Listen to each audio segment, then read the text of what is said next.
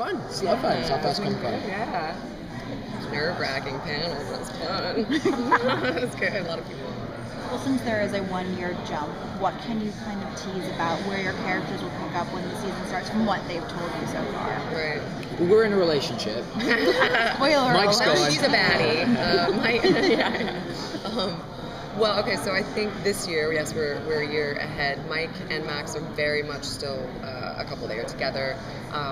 Mike, however, has been away for about 4 months. So when we start back into this new first episode, we're gonna have Mike coming back to see Max, and there's some really big things that are gonna happen between the two of them as far as their relationship this year.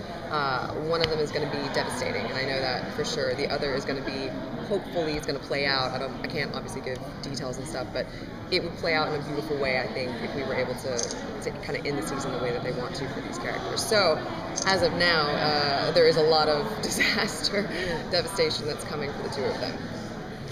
And in regards to Mark, it's been a year later after the death of his brother. He's been through an incredible, emotional, all the grief and all that.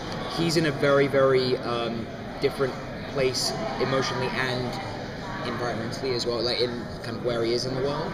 So we meet him at the point of him kind of emerging from that, all the emotional disaster over the last year, which will be, and then we're going to play over the course of the season to see like what led up to that, and what he spent his last year doing. So it'll be challenging in a really rich and rewarding way.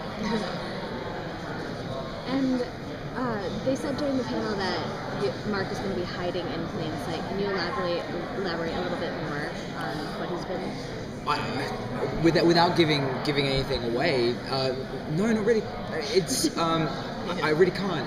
It's just they're putting him in a place in the very first episode where if someone was trying to, someone like Mark, who's a pretty hunted, kind of on the top of the list, for the FBI to track down, you wouldn't want to, he wouldn't want to be caught dead there. So I think, again, challenge for the writers, challenge for myself to, kind of pull that off, but playing that out over the course of the season and seeing, what his character does with that is going to be really fascinating. No, I can't tell you anything, basically. Will Mark be holding any grudges still a year later, and what would those be? Oh, sure. Like, who is he blaming for what happens a year later?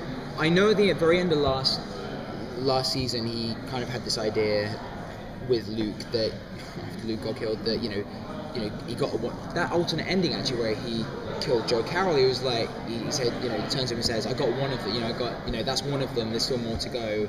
That was one of the lines. So he definitely kind of sees everyone as a target. Anyone who's not me is pretty much a target. Ryan, Max and Mike definitely, killed Lily. Mike killed Lily. Max killed Luke.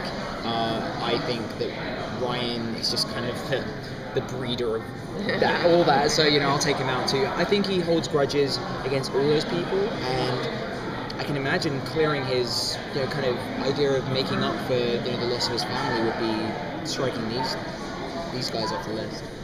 Last question. Where is Max going to fit into the new threat on New York when this season begins? How's she going to fit into the new threat? Well, it's going to be tough because she is. Ryan and Mike at some point will sort of be put to a test, okay? And Max is going to be the one that is in between the two of them.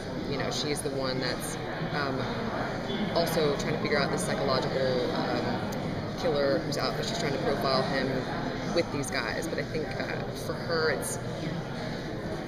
it's going to be a tough one because she is going to be trying to juggle so many things while also keeping her job and while hopefully getting to kick some butt.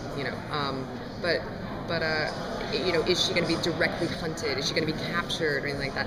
I don't think that this season is going to be necessarily about that. I think it is about this ominous sort of force that is coming from one specific force, but that being set over New York and us as kind of the good guys or whatever sort of running around within it trying to figure it out.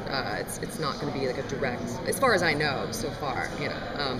But Rather than many serial killers and we see them already and we know who they are, Right. we're gonna like not know. Getting back to the roots of not knowing. Yeah, but slowly piecing it together. Like, I don't know if we actually said this in any of the panels, but I was talking to the writers, and they said that it is going to be about finding things that were in the first season, or maybe things that were in the second season that you didn't see connect, that actually did connect, that now play out in the third season. That's my favorite kind of show, you know, that like really means something in the end. It like actually plays out. So that'd be good.